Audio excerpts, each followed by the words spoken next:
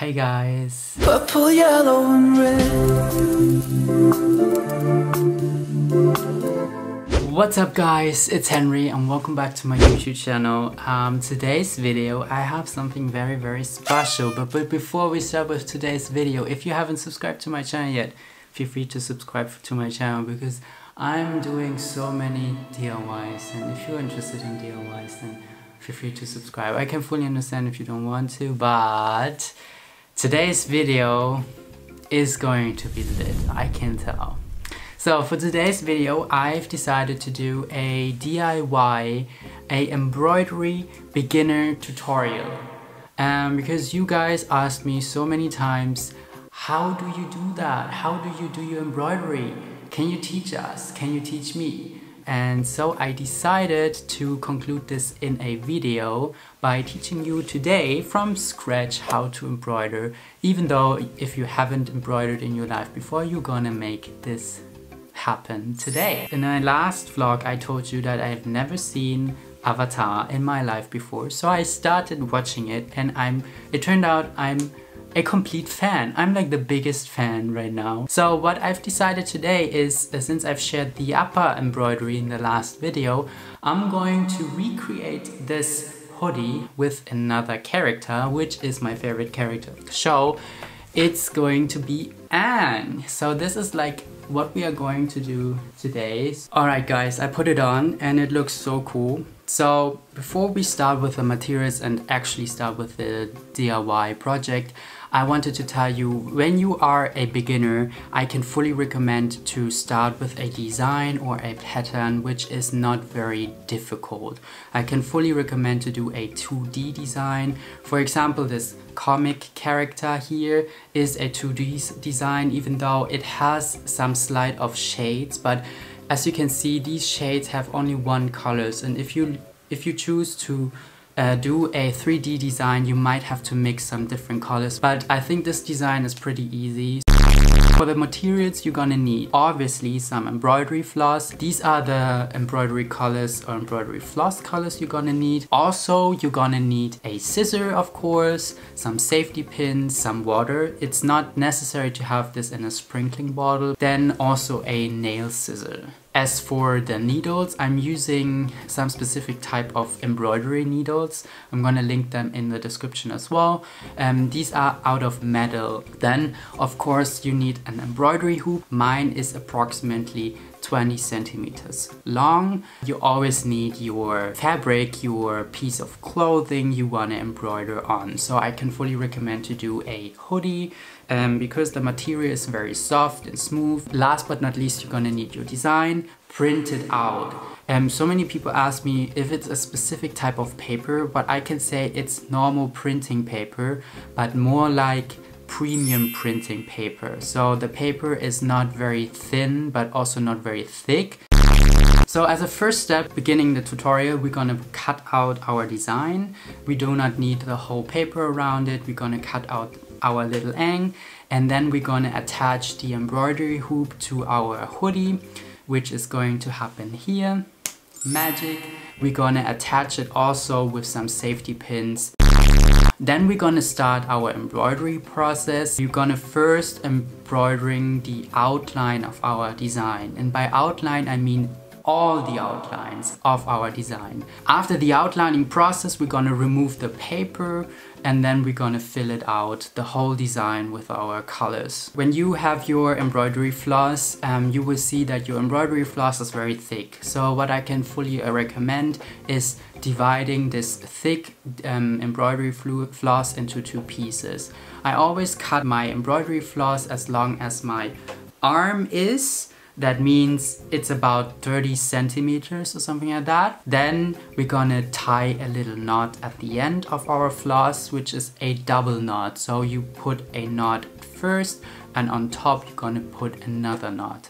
Then we're gonna loop our little thread through the hole of our needle and we start embroidering. And we always start embroidering by going from the inside to the outside. So our little thread axis is going to face in the inside and not to the outside of our hoodie. I'm gonna use 2 different types of stitch all the time when I'm doing my embroidery work. So for my first stitch, I always use a split stitch. So the first stitch we're gonna do is we're going to start from the inside, poking our needle to the outside of the hoodie and pull our yarn through until the very end, until it hits our knot. Then we're gonna set our next stitch, which is a little bit along the line we wanna go of our outline. Then comes the specific step that defines our split stitch. We're going to go a little bit back in our stitch and poke our needle from the inside to the outside, splitting the first stitch. And then we're gonna continue our next stitch by moving a little bit further along our line. As I said, I'm combining 2 types of stitch. The other stitch is called the back stitch. The back stitch I'm using for like round shapes and more like edges. It works similar to the split stitch, but this time you're gonna switch up the process. For the back stitch, you're gonna start from the inside. This time you go along your line already from the inside. You define your next stitch by poking from the inside to the outside, and then you go back all the way back to your last stitch and poke from the outside into the inside and pull your yarn through. So that's like the 2 types of stitches I'm using for the whole embroidery process. And as I said, we're gonna do the outline, the black outline first. When you are done with all the black outlines, as you can see, I'm starting to do the other outlines where I'm starting with the coat, for example, because as you can see in the coat, he has 2 types of colors, which is one of the shade colors, which is a darker red, and one of the bright colors, which is a bright red. And to define these kind of parts, I'm gonna outline the outer line of the dark red colors. As you might recognize, during the process of embroidering, your embroidery floss will get shorter. That means I usually end my embroidery floss when I only have like something like 5 centimeters of excess thread left.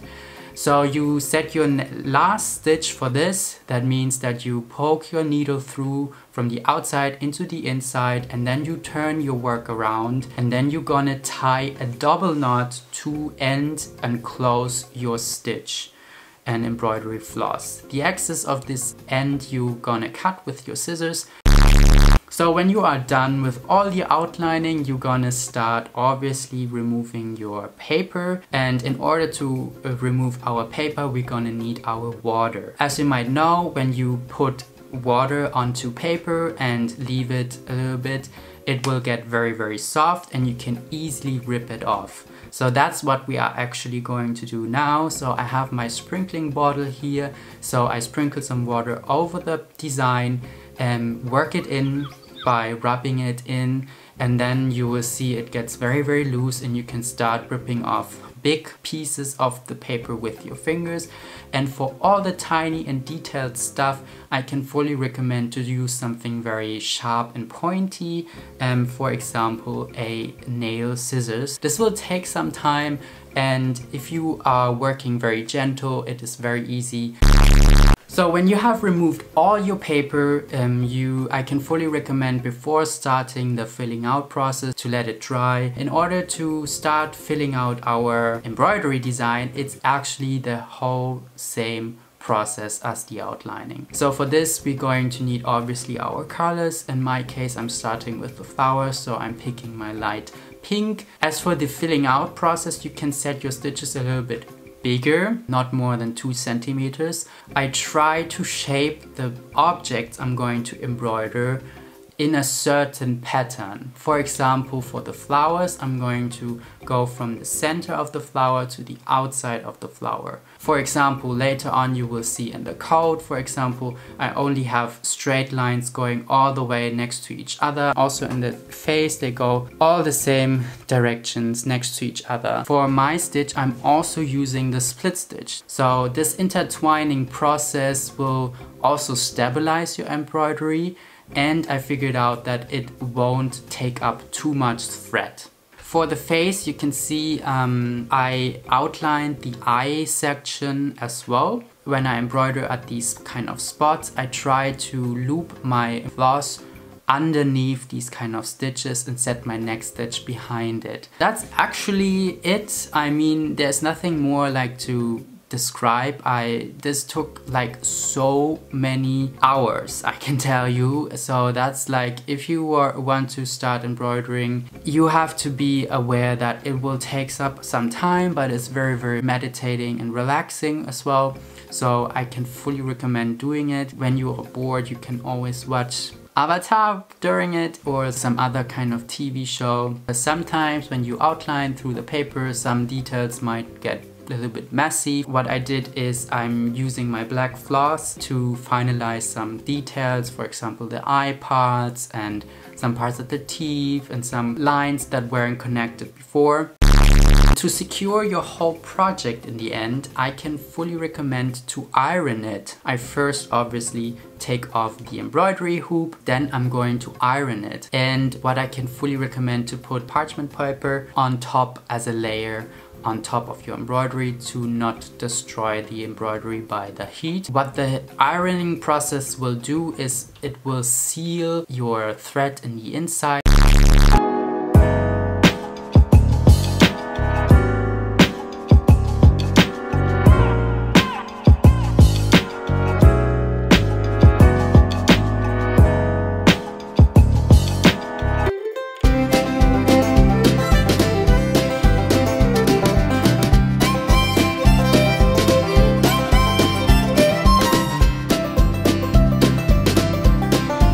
Well, that's it. I hope you guys liked this video. I would be very, very happy if you could give it some thumbs up if you liked this video, and also feel free to subscribe to the channel if you haven't subscribed to the channel yet. There will be so many more DIY videos in future, and as you can see, I also released new music last Friday, which is absolutely cool because I love the song so much. It always makes me happy when I hear the song, and it was so much fun producing the song. Also check out my social media, which is linked over here.